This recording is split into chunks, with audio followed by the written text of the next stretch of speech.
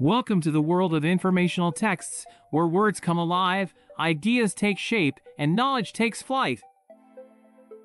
Today, we're going to learn about the different informational text structures and how they help us understand the information presented in a text. Let's start with description. This type of text structure provides a vivid picture of a person, place, thing, or event. It helps us understand what something looks like, what it does, and what it's like. For example, when we're reading about the Amazon rainforest, the description of its lush vegetation, diverse wildlife, and exotic birds paints a picture in our minds and helps us understand what the Amazon rainforest is like. Next up, we have sequence. This type of text structure lays out information in a step-by-step manner. It helps us understand how things happen, in what order, and what comes next. For example, when we read a recipe, we follow the sequence of steps to bake a cake.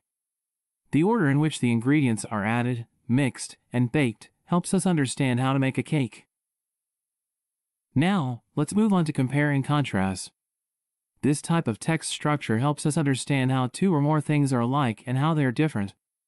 It helps us see things in a new light and make informed decisions. For example, when we read about dogs and cats, we compare and contrast their personalities, behaviors, and abilities. This helps us understand the differences and similarities between the two animals. The next text structure we'll learn about is cause and effect. This type of text structure helps us understand why things happen, what causes them, and what the consequences are. For example, when we read about climate change, we learn about the causes, such as human activities and greenhouse gas emissions, and the effects, such as rising temperatures and melting polar ice caps. This helps us understand the impact of our actions on the environment. Finally, we have problem and solution. This type of text structure helps us understand what the problem is and what can be done to solve it. It helps us find solutions to the challenges we face.